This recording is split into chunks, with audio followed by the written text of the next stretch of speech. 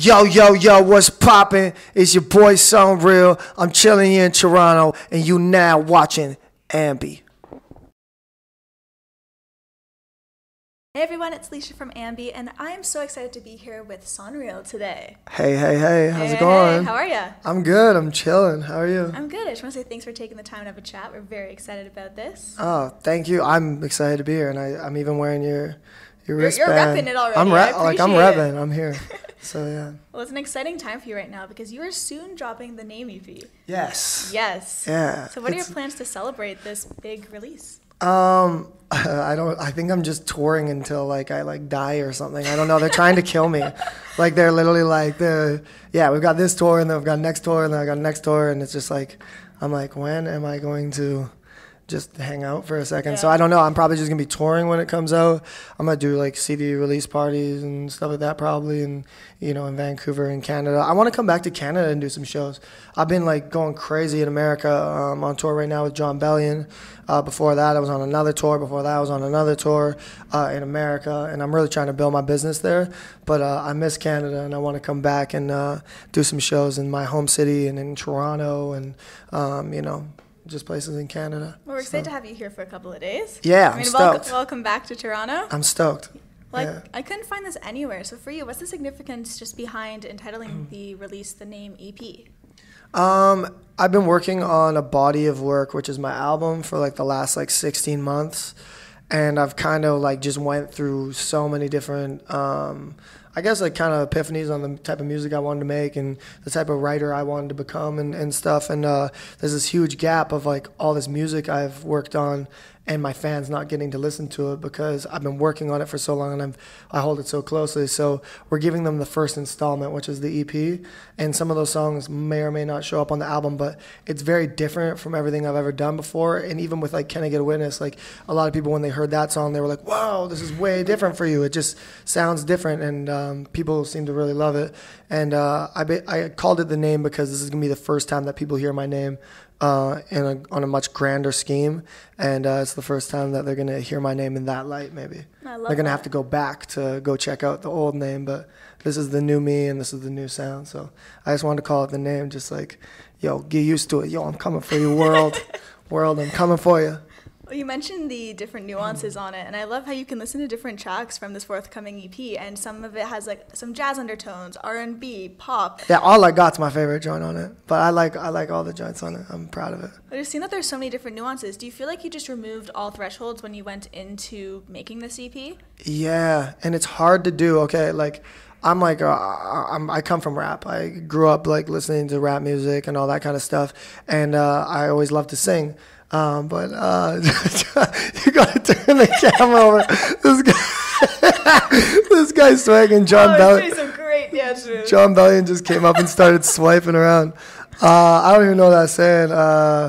Yeah, I don't know. I just like making music. I don't care about genre or anything. And when I first started making this project, I was scared to go too pop. I was scared to be too R&B or too jazz. But I love Stevie Wonder, and I love Green Day, and I love this and that, and I love Graham Nash, and I love Tupac, and I love Nas, and my music is just a reflection of the things that I love and the person I am, and that's why I've got a song like Hot Air Balloon that's super weird, 50s mixed with rap, mixed with pop, and then I got songs like Soho that's super hard because I love hard music too, and I love soft stuff. That's why I did a love song on the EP as well, and yeah, I don't know. I just like making good music. I'm psyched you mentioned Soho there because the video you recently dropped for that song is incredible. It's stunning. What was it like filming in these? It looked like remote locations, sort of. What was it like filming there? Take us behind the scenes. So I was on a tour across Canada, and we basically just pulled over the van and started shooting things. Really? Yeah, it was like that. Just and very everyone thinks that spontaneous. everyone thinks that we had huge setup scenes and that we went out to the Arctic or something like that. We shot the whole video in Regina, Halifax, and Prince Edward Island. Wow. So we were on a cross-Canada tour, and we pulled over the van, and here's the thing. Everybody thinks that you need so much money to do a music video, or you need outlets, or you need a crew, or you need a crazy director. We literally shot that video on $180. We had our fans just lent us drones in each of the cities, and Yeah, it's like one of my favorite videos I've ever done. It's super simple. There's like nothing really that insane about it except for beautiful, beautiful, Absolutely. beautiful shots and kind of a funny performance where I'm like choreographing my like moves and stuff like that. But like for the most part, I mean, it's a really simple video that anyone could shoot. It was just a good idea, I feel like. Well, you're now taking, in anticipation of the EP, you're now touring North America. So how are these shows treating you?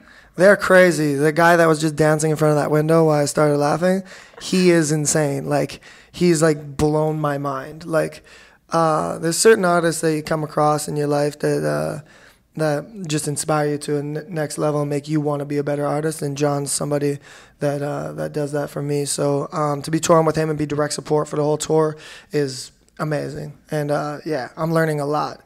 And I'm also learning what we got is a lot too. Like, people are really, really, really reacting to these new songs off the EP. And I'm starting to realize that we might have some songs on this EP that are bigger than we even thought. That's amazing. So that's cool.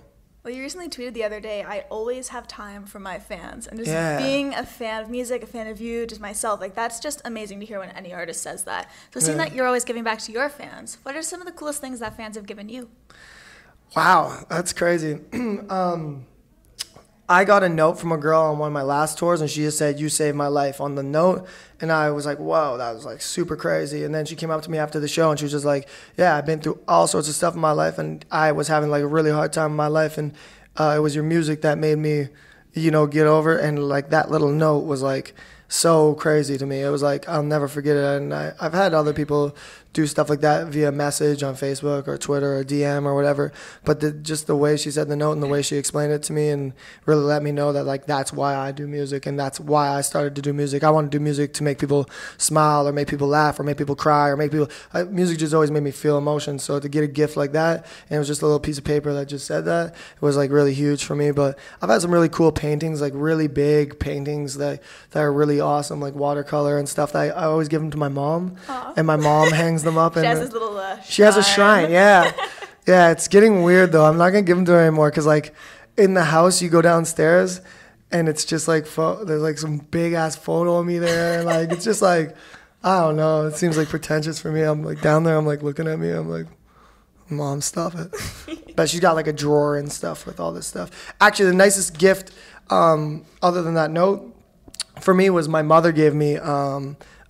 She made me a quilt made of all the t-shirts, because I've been doing merchandise for a long time, like t-shirts since I started, like way before I even had fans. I used to make SonReal t-shirts and stuff like that, and she had all of them made into a quilt that she knitted. That's incredible. She knitted like a quilt of all the old t-shirts, and yeah, Mom, you're the best. Thanks, Mom. I love you. Do you take the quilt on tour with you as a little reminder? No, I keep it safe. I actually don't even want to put it on my bed because that is even more pretentious. It says like SonReal like all over it. So like I don't know what to do with the quilt. I actually just put it in my closet and like love it. But like sometimes I'll take it out and just look at it and be like, that's dope, and then I like put it back in. But yeah, I don't rock the quilt too hard. You mentioned the shirts there, and I know your Facebook band interests, one of them is fashion. So now, what is your go-to stage outfit? Do you have one? Yeah, I just got, like, all these guys, like John and his whole team, Black Keys and Travis Mendez and all those guys that he rolls with, they all wear basketball shoes. And I wore basketball shoes a bit before, but I started hanging out with them, and I was like, yo, those shoes are nice. I was like, yo, I want some. And right now I'm wearing basketball shoes because they're the best. They're so comfortable. And on stage, I jump around so much. I'm usually wearing, like, Doc Martens, or, like, sometimes I'll be wearing, like, kind of like cowboy-esque boots or something, or, like, Vans or something. And I started realizing, like, as far as, like, my comfort level goes and fashion-wise, these are sick. Those do the job. Yeah, and, like, basically everything I wear, like, anything I wear, I alter to some degree. Except for this white T-shirt, but I should even alter this. But I cut all my own jeans, and I cut the collars off everything, and I try and find, like, weird, random stuff. Just seeing that you are so into fashion, when you look back at some of the fads you went through growing up, are there any that you love or any that you're super embarrassed of? Oh, come on. You're, like, literally looking at, like, I have been through so many phases of clothing in my life. I think, like, anybody that, like, is creative, I mean, you guys probably worn some horrible outfits in your life, right? Oh, yeah. You guys are creative people, so I'm sure you guys have worn some, like, really bad outfits. Me, like, I'm talking, I used to wear, like, quadruple XL tall tees, so they would come down to, like, your knee, with like size 40 jeans and like Timberland boots. And I used to shave my head like I'd like bick it. And sometimes I'd wear like a do-rag and shit, like when I was like in high school. And yeah, I just had absolutely no swag at all. I've worn everything from turquoise suits with a turquoise fedora. Like, I've worn some of the worst outfits literally known to man. That made me think, have you seen Dumb and Dumber before when they're dressed from yeah, pretty much. in those suits? I look like a worse version of that. That's actually like, they look good kind of to me. But yeah, I've worn the worst outfit. Out of all my friends, I'm definitely like the worst and now best dressed. Yeah, I'm just looking joking. good now. Hey, I had to work really hard. I'm just joking. My friends all got really good outfits too. Yeah. Well, I just want to end things bringing it back to the fans. Is there anything you want to say to all of them? Any parting words? I appreciate everyone that's ever listened to my music, whether it's you're hearing it for the first time now or whether you just found out about it. I appreciate you, and I'm going to keep doing new music, and we're going to keep not being afraid to do interesting videos and interesting songs. Yo, shout out Alicia. This has been awesome. And Madison, this has been an awesome interview. So, yeah. Shout out to you guys. Thank you so much for your time today. Thank you. We should bring it in. Yeah, I appreciate it. All day. Thank you. Oh yeah, that's awesome. Remember to everyone viewing, you can visit us at musicbloggia.com for all exclusive interviews, features, videos, and so much more with your favorite artists. See you next time. Yeah. Hell yeah. Yo, word. Yeah.